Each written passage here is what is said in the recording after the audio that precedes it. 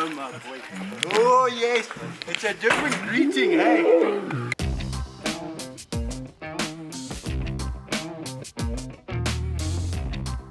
I've known Bobcat, how long, boy? About 12, 13 years now. This guy will come up, he'll greet you, he'll lie down, put your head there.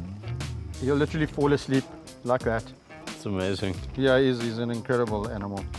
Okay, just before I leave, I've got something special for you. This is catnip.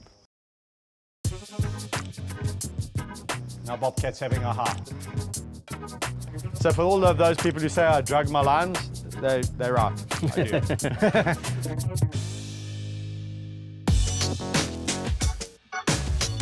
Explain why baby hyenas scare you more than baby lions. Yeah, hyenas are born fully mobile. They're born with their full set of deciduous teeth, so they got their canines and their incisors, not their molars, but these are the teeth that can inflict damage. Mm-hmm. Strong as hell jaws, and they can see. And you offer the best chin tickles in the world. You see? And like that, you can start to kind of win them over again. Get away, you are naughty. Why? Naughty. This is a wild female. Okay. Yeah, so she can inflict a bit of serious damage. I've been bitten enough times in my youth to understand the signals and the signs. But they're always together, and they're always marauding, and they're always sniffing, and they're always thinking, and they're always scheming. No, you're going to claw me. Ah,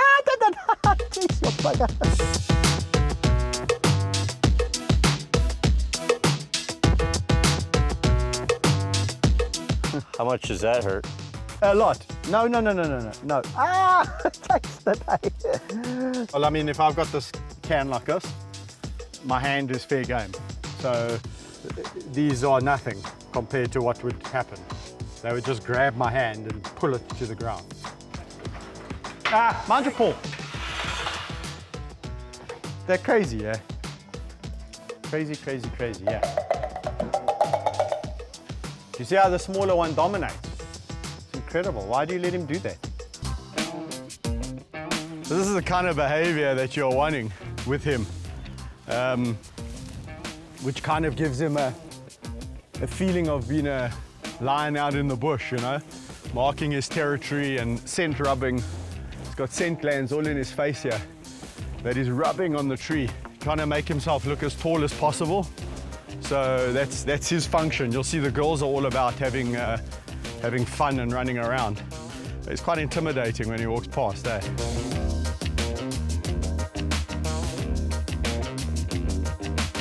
When they're out here on the walks, what do they like doing? So the girls like jumping on each other and stalking and chasing and all of that kind of stuff. There's a typical rolling. Now they're rolling in scents of different animals and smells that they come across. So this enclosure is meant to actually be free of the game. But I have no idea how they get in here, but they get in here.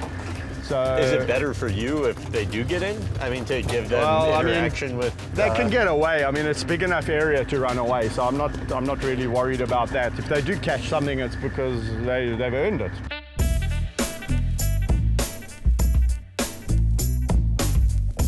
Is he there? Yeah, straight ahead. No wonder you've been so quiet. So he's eaten the back leg, but he'll open it up and he'll eat the innards. And the liver, he'll eat the organs, he'll eat the intestines, way before he eats anything else. How happy is he right now? He's very happy. You can imagine for him, I mean, he's doing what he does naturally. So Vaetsi was from that industry, from the tourism sector. And yeah, so when I started to understand more in depth what was going on, and I realized that this is not really why I got involved.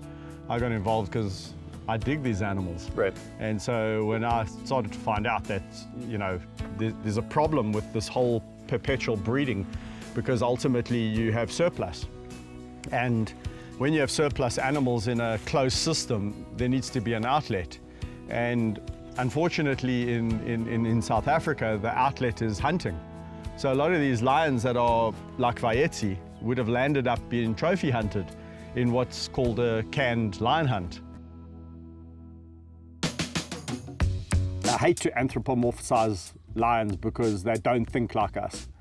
The moment you start to catch yourself humanizing them, you need to stop.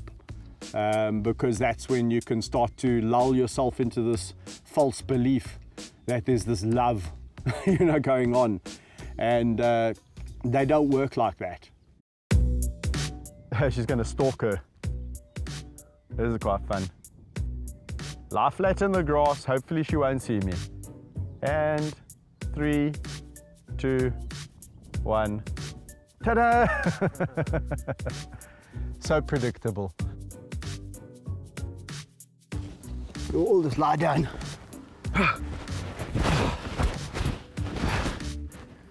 You almost lose perspective over like the danger that's involved with something like that because it just looks so normal when he's doing it. Hard work being a lion.